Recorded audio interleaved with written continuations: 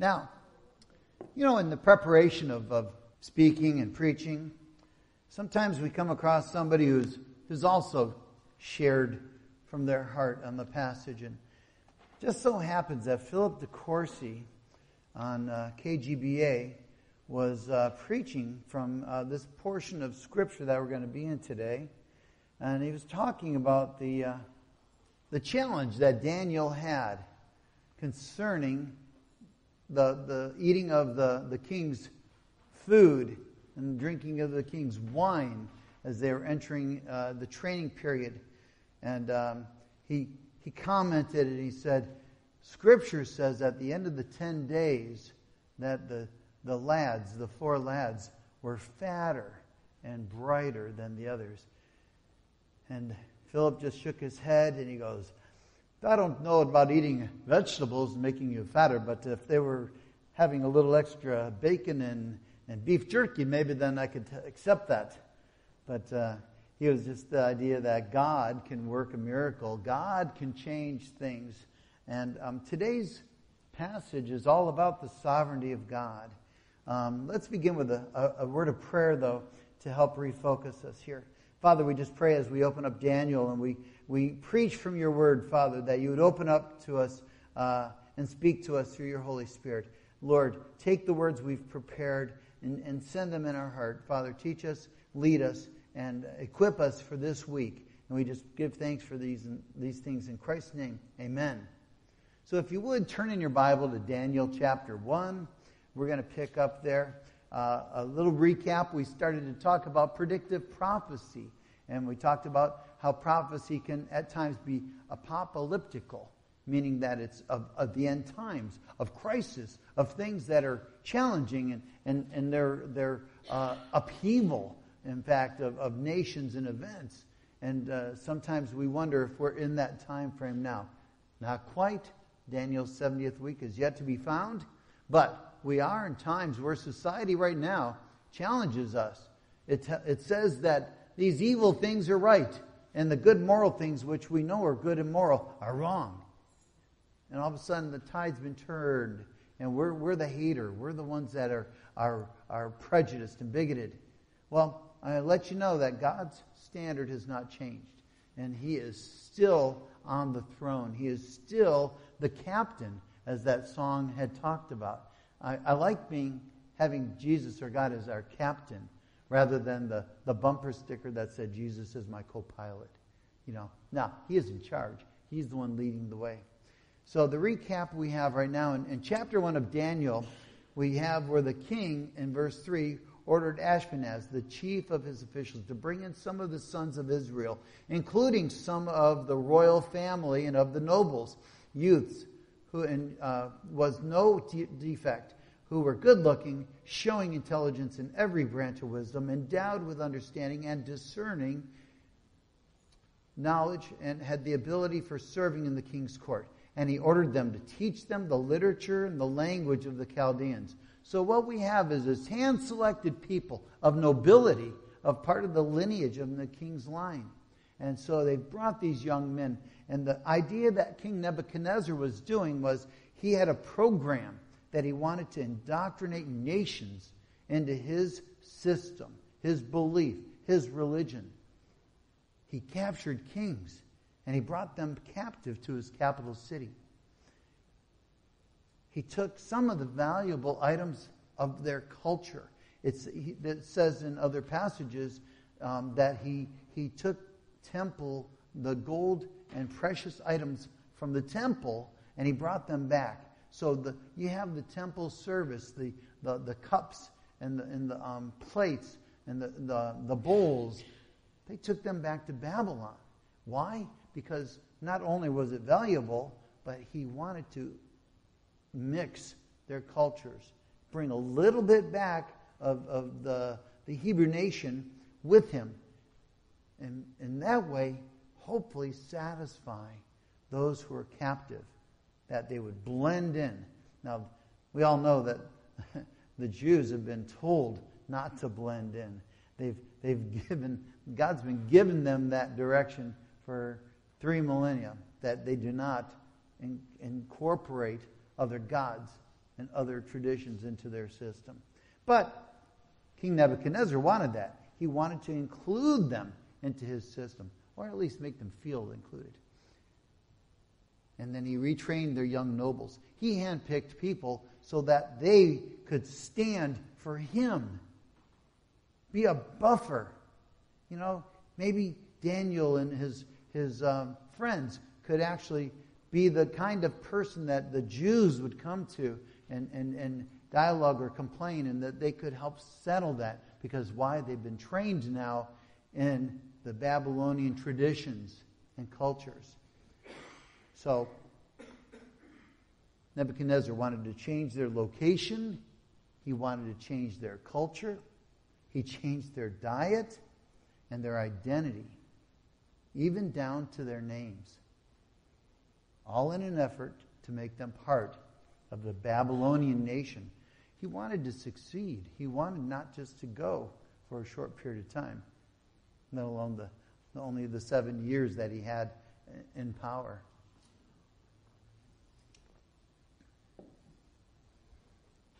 So what's in a name? I mean, he gave them new names. We found this out. He says that, let's pick up in verses 6 and 7. Now among them, from the sons of Judah, were Daniel, Hananiah, Mishael, and Azariah. Then the commander of the officials assigned them new names. And Daniel, he assigned the name Belteshazzar, to Hananiah, Shadrach, to Mishael, Meshach, and to Azariah, Abednego. What's in a name? Well, let me give you a little bit of an insight here. These 4 names that we just mentioned, of Jewish nature, all incorporated God in their name. El is God. Elohim. It's the first portion of when you understand who God is. So 2 of the names had El in it. The other, IAH, is abbreviation of Yah, and we understand that to be an abbreviation of Yahweh. So each 4 of these young men had a name that reflected a character and the possession of God. Daniel means God my judge. God my judge. And when he changed their names, he gave them the name Belteshazzar, which means Bel's prince, the chief god, deity of the Babylonian era of Nebuchadnezzar, Bel's prince. And it means protect the king. Belteshazzar. Hananiah stood for whom God, or who Jehovah had favored. Yahweh's been gracious, is what it means. And in doing so, he changes his name to Shadrach. Rak, R-A-K, Rak. Babylonian means the king. And it refers to the sun. The same root as Abrek in Genesis 41:43. And it means inspired or illuminated by the sun god. In another translation, I am fearful of that God. So Shadrach, drawing away from Jehovah, who had been gracious to him, to the sun god. Mishael is the question, who is what God is? Asking the question, who is God? Who is comparable to God? And he changes his name to Meshach. And what it means is, I am despised, humbled before my God. And now the Babylonians retained the first part of his name there of Mishael, Meshach. But for the El part, which is God, substituted Shak. And that's the Babylonian goddess called Shishak. And you'll find it in various places in Scripture, notably Jeremiah 51:41, where there was a king with that name honoring the deity Shishak.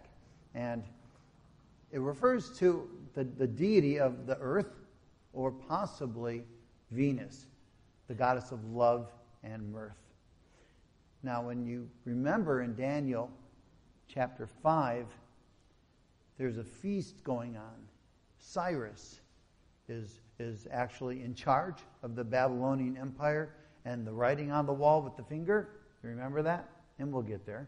But that was a festival or a feast for Shishak. And at that time, 539 BC, Shishak lost. The last name, Azariah, whom Jehovah helps. Azariah, whom Jehovah helps, becomes Abednego, the servant of the shining fire. The Chaldee version translates Lucifer, actually, in Isaiah 14, verse 12. And Nego is the god whom they were consigned for punishment. The three who were refusing to bow before the golden idol that Nebuchadnezzar makes in chapter 3. Those youth refused to bow to that golden idol, and they are consigned what? To the fiery furnace. Now, the youths, and a man by the name of Robert Jameson says, these youth, instead of identifying and relating to Jehovah, these choice servants were being dedicated to the heathen, to a new identity, connecting them to their four leading gods. Bel, being the chief god, the sun god Rak, Shishak, the earth god, and Nego, the fire god. However, renaming the youth did not change their character. Renaming the youth only served them to follow through to show that God will prevail. Nebuchadnezzar used that renaming as a triumph, stamp of his authority. You will be known by that. Boom. However, what does verse 8 say? Verse 8, Daniel made up his mind that he would not defile himself with the king's choice food or with the wine he drank. I believe all the attempts of the Babylonians to change these guys failed. In fact, they failed wonderfully, not miserably. They failed wonderfully. God was still in control. In fact, this whole chapter and the next is all about the sovereignty of God. Daniel is a living example of a passage that we learned about not too long ago in 2 Peter. 2 Peter chapter 1, verse 5. 2 Peter chapter 1, verse 5. It's right in that passage where we're talking about it. It says, now for this very reason also, applying all diligence, in your faith supply moral excellence, and in your moral excellence, knowledge. So you remember that passage. We were on it for like 6 weeks, maybe longer. I like it though, because Daniel decided, he determined, he made up his mind, he set his heart not to be defiled.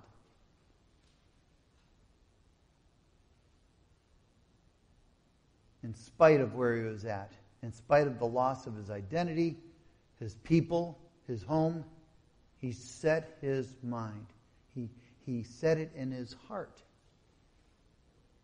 He wasn't going to drink, or he was not going to have any prohibited diet items, strong drink. He wasn't going to eat food sacrificed to idols, because that was a direct command in Exodus 34, verses 14 and 15. Exodus 34, verses 14 and 15. They were getting ready to go into the land. They'd been wandering. And now God's speaking through Moses to his nation. He says, For you shall not worship any other God. For the Lord, whose name is jealous, is a jealous God. Otherwise, you might make a covenant with the inhabitants of the land, and they would play the harlot with their gods and sacrifice to their gods. Someone might invite you to eat of his sacrifice. It made a difference. I know in the New Testament, when we get into 2 Corinthians, I believe 2 Corinthians, maybe 1st, chapter 10, it talks about food sacrificed to idols, how it meant nothing to them. God, at this time, was telling his people, who were such in a fledgling state, protect yourself. Don't eat. Don't associate. Don't intermarry. Maintain your identity. Daniel, knowing this, fixes his mind, and he sought permission in verse 9 not to defile himself, and was granted favor and compassion. I like the way it says this. Daniel was the kind of person who established goodwill around him with those that he was in contact with. It always talks about Daniel obtaining favor and having strong relationships. Compassion in verse 9 is translated goodwill in the New King James Version. Goodwill. And this is actually another principle that we can find in the New Testament. If you turn in your Bibles to Ephesians chapter 6, we'll look at it.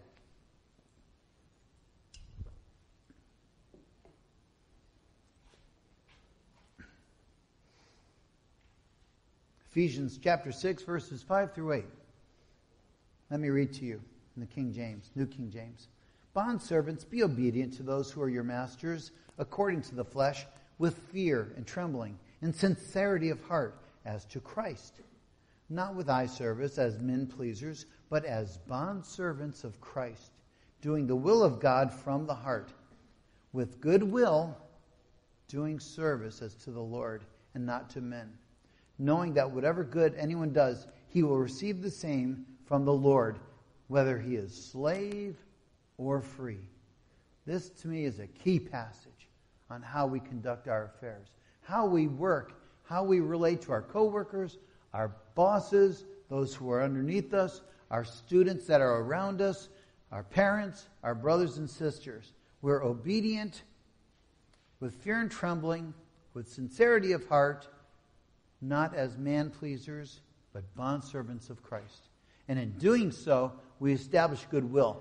And goodwill means that people are willing to extend favor. Quite often, goodwill was what they said was the extent of the arm.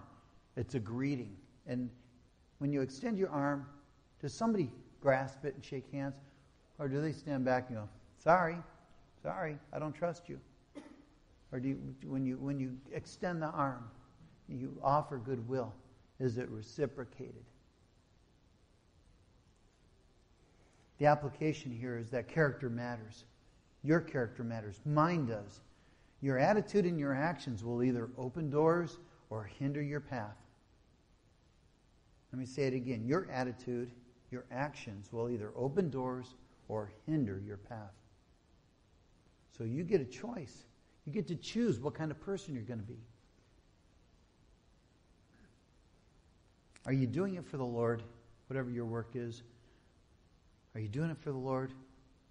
Even if it means to do good to someone who opposes you. That's truly divine. And because of this, the request for the modified diet of Daniel, and I'm not going to get into that. It's been overpreached, I believe. You know, vegetables, the Daniel diet. I'll tell you what, I'm going, okay, vegetables and water. But I believe that God honored the youths, their resolve, their dedication, and He gave them favor. They gave him wisdom. They gave them success. So that if you look down at the end of this, verse 19, and the king talked with them, and out of them not one was found like Daniel, Hananiah, Mishael, and Azariah. So they entered the king's personal service. To enter into the king's personal service meant that they had face-to-face connection with the king. Others did not have that. Even we know when Esther was asked by her uncle, her cousin actually, to go beseech the king to help repeal this act of killing Jews. In the book of Esther, she says, I don't even have permission to do so. I could step in there and he might, on that day, commit me to death. But the king's personal service meant they had access to them. And they were close at hand, so the king could turn and talk to them face to face.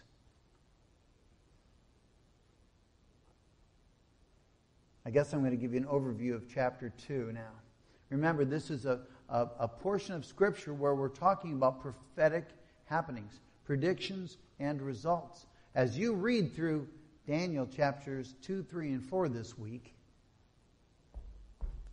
as you read through chapters 2, 3, and 4, pay attention to what you're reading about God's sovereignty. Because God reveals to Nebuchadnezzar his sovereign plan. So that answers the question. God can speak to unbelievers. God can speak to kings. He can change the course of history. In fact, let's not even say it that way. God controls the course of history. To us watching, it looks like a change. But to God performing, it's His perfect will. God has a plan for nations, rising and falling, controlling these events all the way through, including His Son Jesus. Nebuchadnezzar is going to learn in the next few chapters about how God is in control. And it's not him. God is the one who controls events, gives wisdom, changes seasons, sets up kings and deposes them.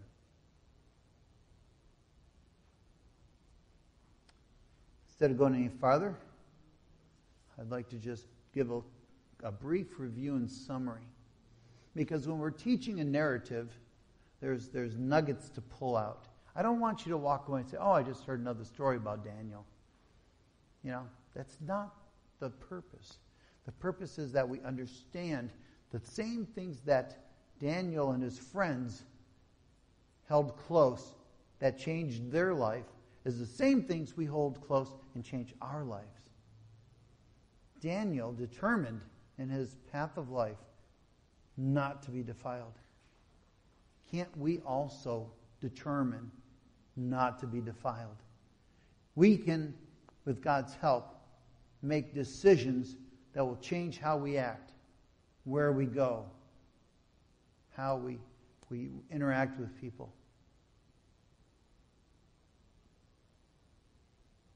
You determine that. It doesn't happen by accident. It isn't that you can just go, whoops, sorry, I messed that one up.